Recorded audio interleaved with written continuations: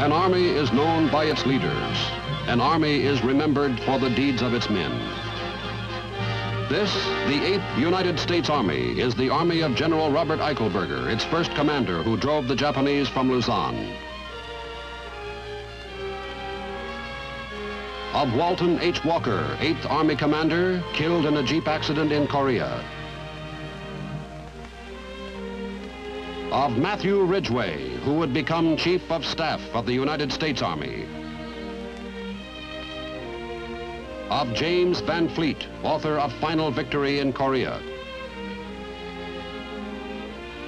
Of Maxwell Taylor, strategist and diplomat.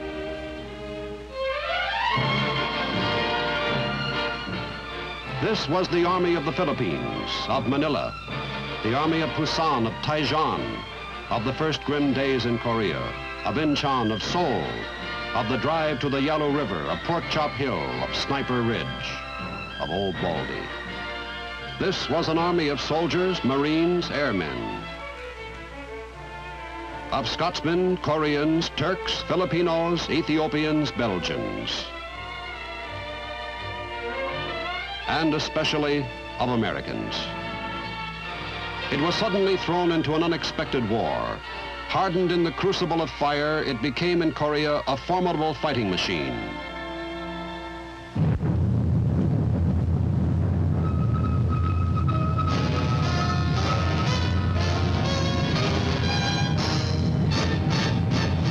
The United States Army presents The Big Picture, an official report produced for the armed forces and the American people.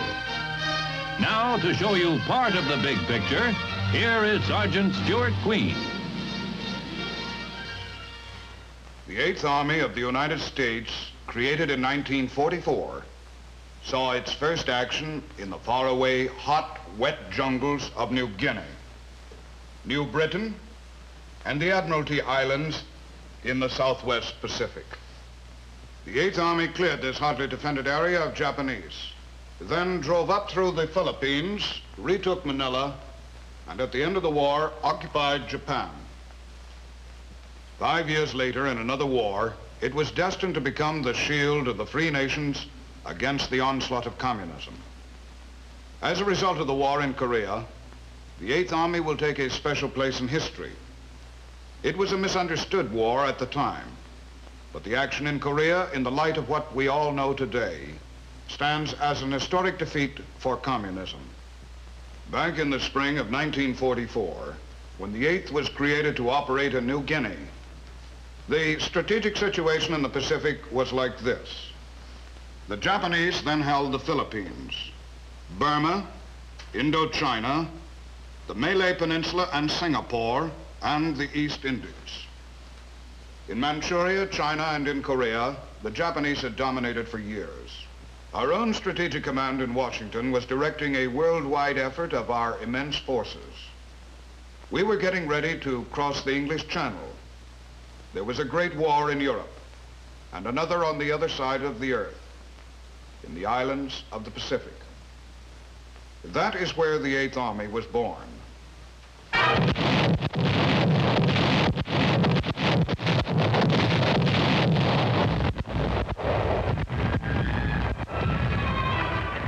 At that time, the Allied forces had established strong footholds in eastern New Guinea, in New Britain, and others of the nearby islands. Saipan and Guam were held by the Japanese, but we were in the Gilbert Islands and the Marshalls.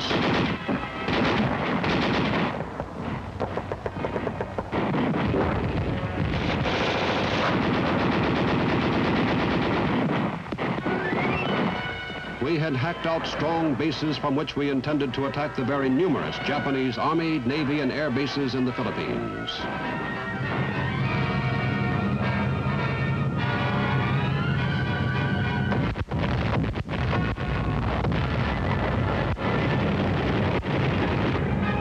At Hollandia in northern New Guinea, the Japanese had built extensive airfields on a level plain inland.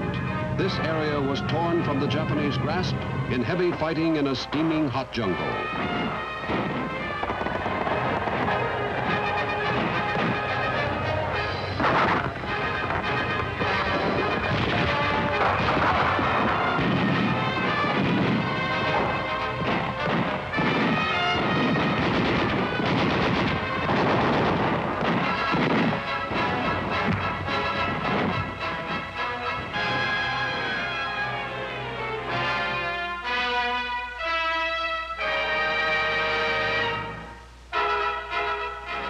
From New Guinea, the 8th Army commanded some 200,000 men, strung out before the big jump-off over about 1,200 miles of jungle and desolate islands.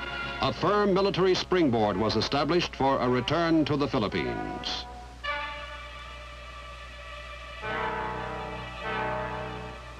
Then at Leyte in the Philippines, October 1944.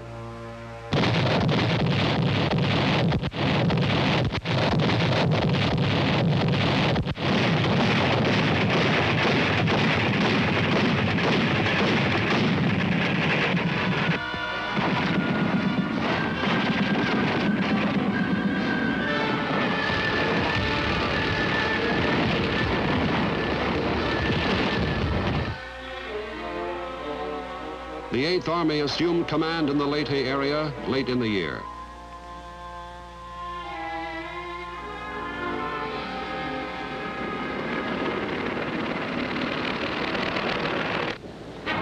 Then in the next few months, the 8th set all-time records for swift amphibious movement. There were 52 D-days. For a month and a half, there was a landing somewhere on an average of one every 36 hours.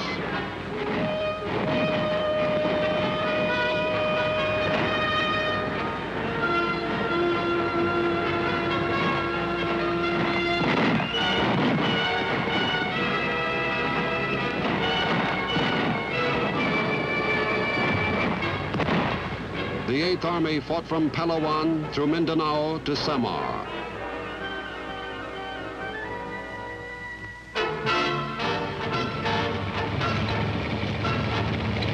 And especially, it fought for Manila.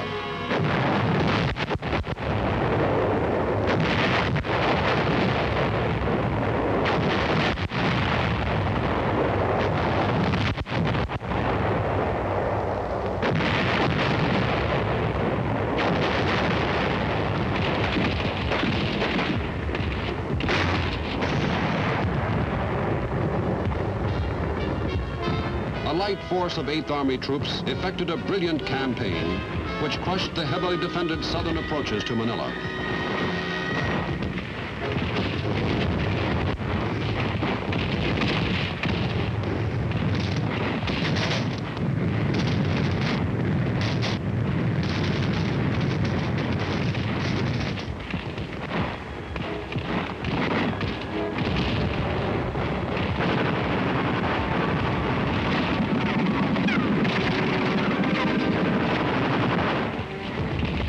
Our casualties and those of the enemy were very high.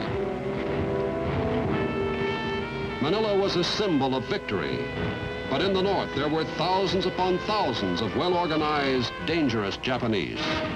This fanatical foe was attacked repeatedly in big actions and small.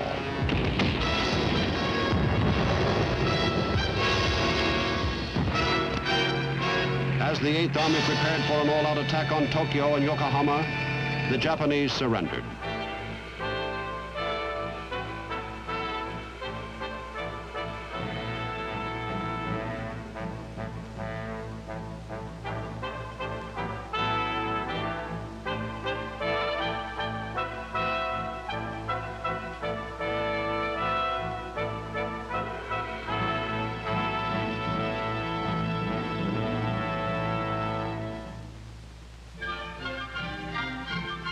In the months and years that followed, the 8th Army was the occupier of Japan. There was a great deal to do. A government had to be established. An entire economy had to be restored. The 8th Army was instrumental in rebuilding Japan. And a vital work this was, because it soon became apparent that we needed them.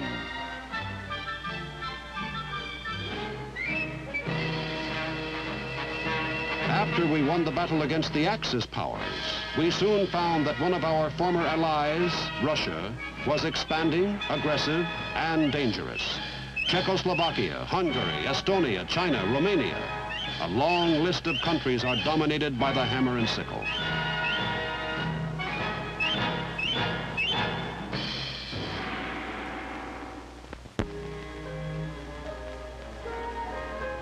In Korea in 1950, the communists saw a big opportunity.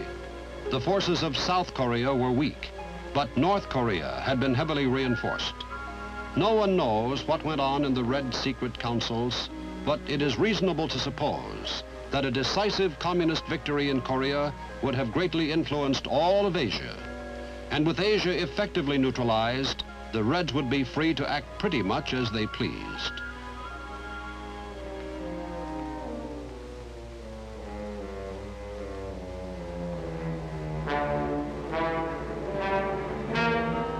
The communists could then turn the full strength of their enormous military resources against Europe and America. That is why suddenly on June 25, 1950, a new hell broke loose.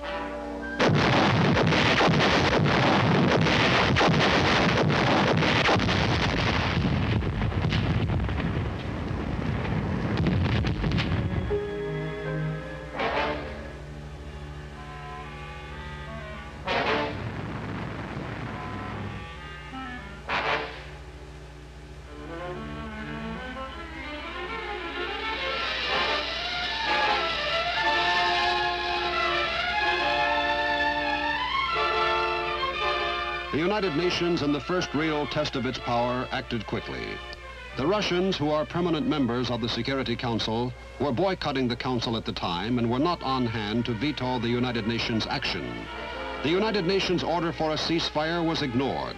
The United Nations then called on all its members to come to the military aid of South Korea.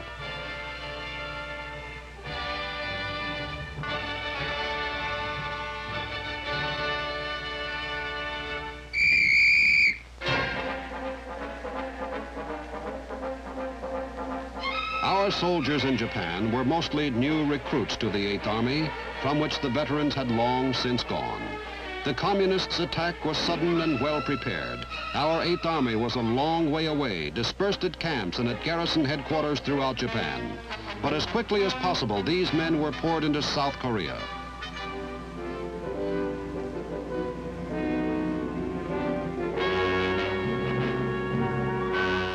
The overwhelmed South Korea forces, the Republic of Korea Army, lost the capital, Seoul, in the first 3 days of fighting. Our arrival encouraged them greatly, but the enemy pressure was tremendous. A small force of American infantry met the onrushing hordes of North Koreans, equipped with Russian cannon and tanks well down the peninsula. Our few men were heavily outnumbered.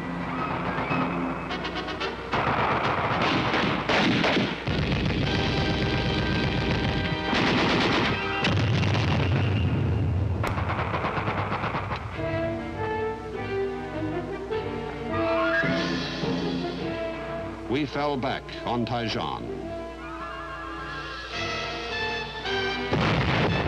Taijan, the first big battle, was a bloody one.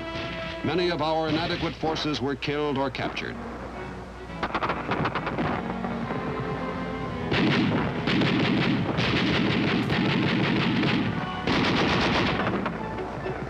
General Dean was cut off and escaped, but was captured 3 weeks later.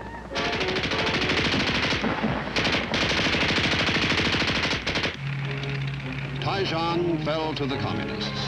We consolidated further down the peninsula around the big port of Busan.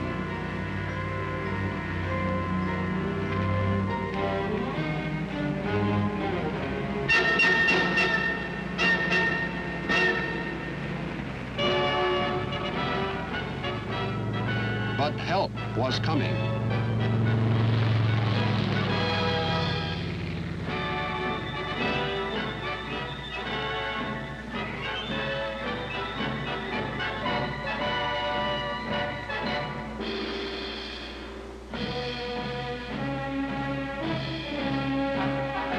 As men and materials poured ashore, the 8th Army threw a big 200-mile loop around the beachhead.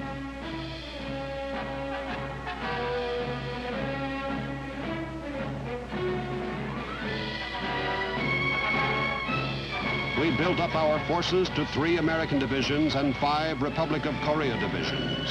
At this time, we had few tanks and no heavy artillery.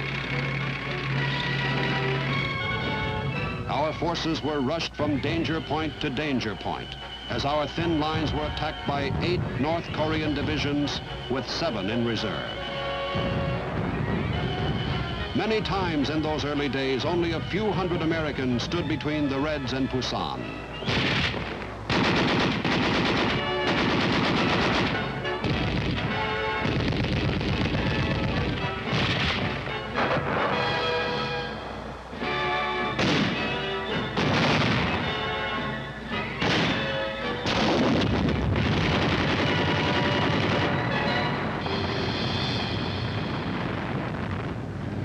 But the furious American efforts of that hot summer paid off. The casualties of the attacking North Koreans were enormous. The beachhead held.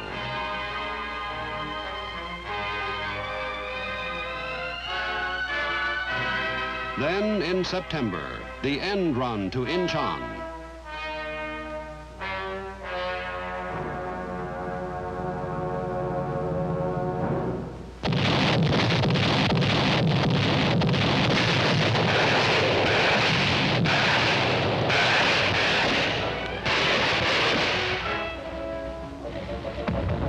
As the 8th Army hit hard from the south, a new force of Marines and infantry from Japan slammed into the middle of the peninsula. Incheon was quickly secured.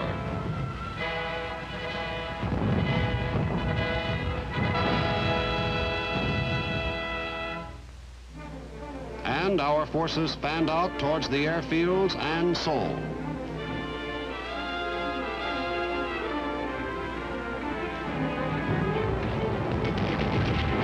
There was bloody fighting in Seoul.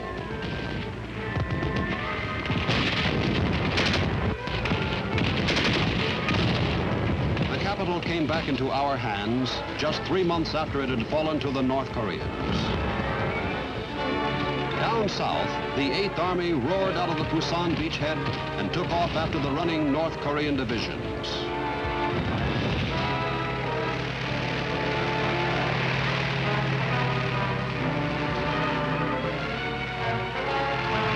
When they stood and fought, they were killed or captured.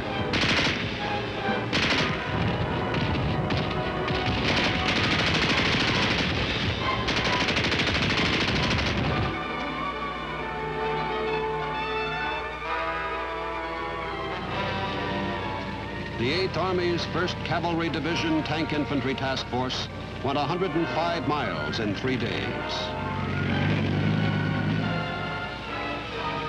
In a month, the 8th Army was in Pyongyang, the capital of North Korea.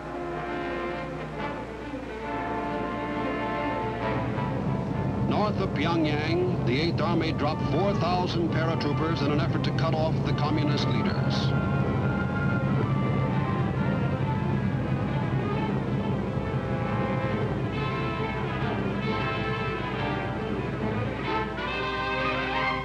But the communists had withdrawn. The 8th Army was truly an international force now. There were Britishers, French, Dutch, Greeks, and many others. The United Nations, in its first test of its effectiveness, was a strong, cohesive force. 10th Corps units reached the Yalu River, which divides North Korea from China. The morale of our troops was high that October, as the men looked across at a grim, gray Manchuria. The war was almost won. Hundreds of thousands of North Korean soldiers had been killed or captured. There were only about 40,000 effectives left. But in China, across the border, there were uncounted millions of men. The Red leaders in China, extreme communists, secretly moved some 80 to 100,000 of their best men and hid them in the villages and mountains.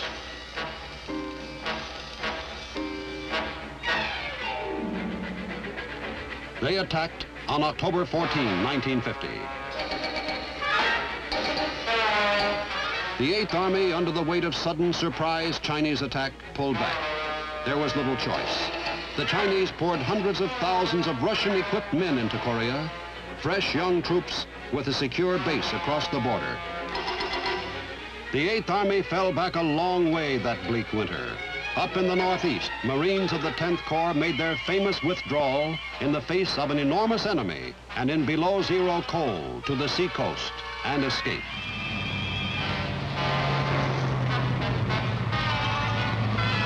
Later, this 10th Corps became a part of the 8th Army Command. The 8th was in charge of all ground forces in Korea.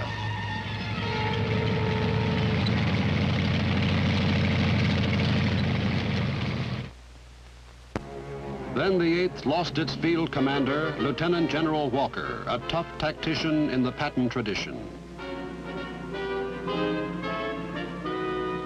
He was killed in an accident. A massive Chinese attack of 250,000 men drove the 8th further south. Seoul and Incheon were lost again.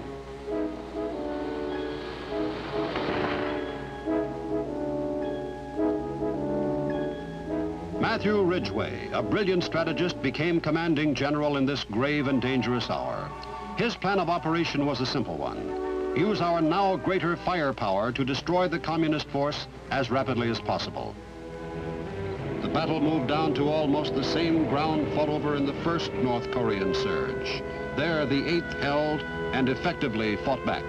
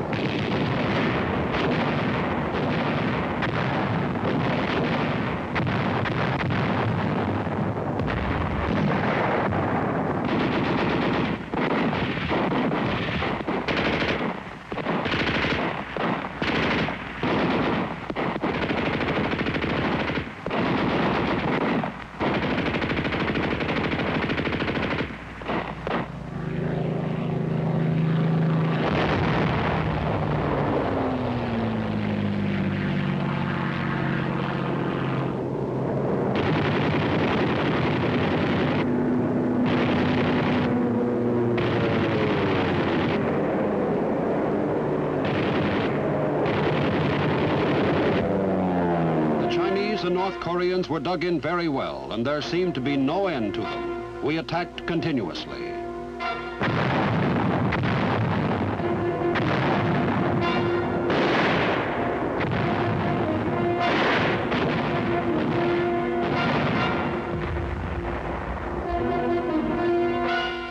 When they could cut off one of our groups, they attacked us.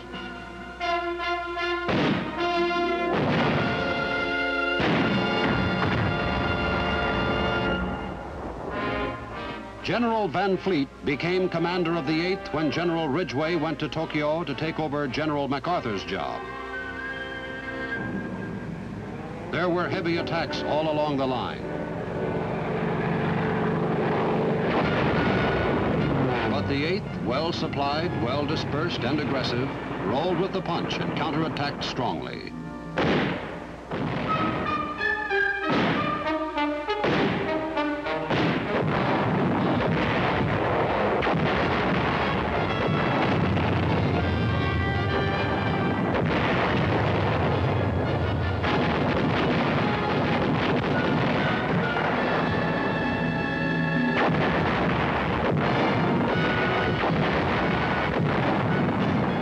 The Chinese power was gone. They knew it. They weren't going to push the United Nations out of Korea. So making the best of it, they began the long, drawn-out armistice talks. These were first held at Kaesong in North Korea, and later at Panmunjom.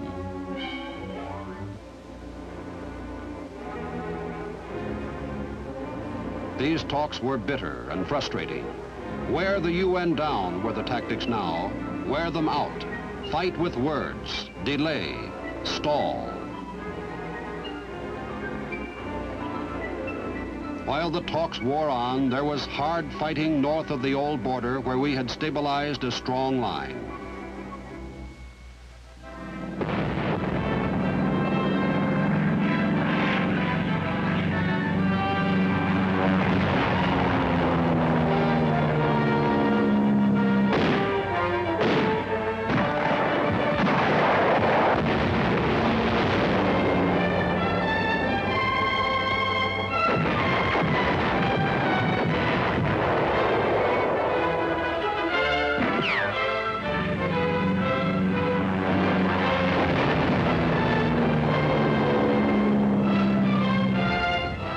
After 2 long, bitter years of haggling with the communists, a ceasefire was agreed upon. The vicious communist attack on South Korea had ingloriously failed. Back of the lines, we had reorganized, built up, and trained a powerful new Republic of Korea army.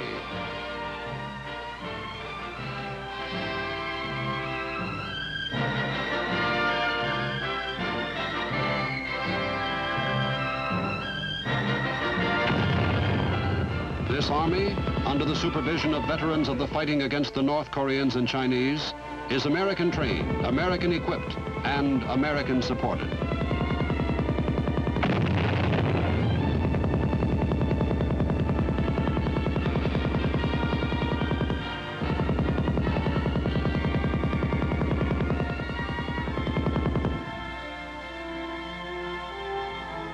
Today, 600,000 South Koreans, backed by the 8th Army, hold the ceasefire line.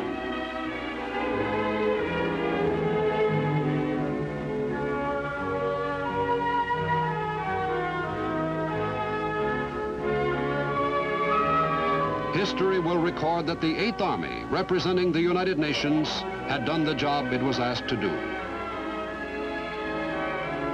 It was a magnificent job. To this day, the communists have not attempted to force their will on the free world by means of a massive military attack.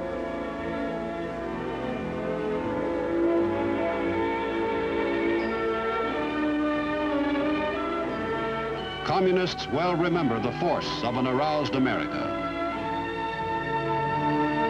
They will not soon forget the lesson of Korea.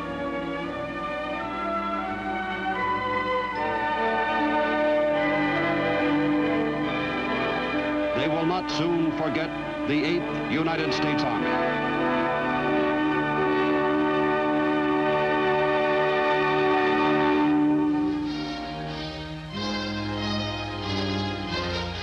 The Big Picture is an official report for the armed forces and the American people. Produced by the Army Pictorial Center. Presented by the Department of the Army in cooperation with this station.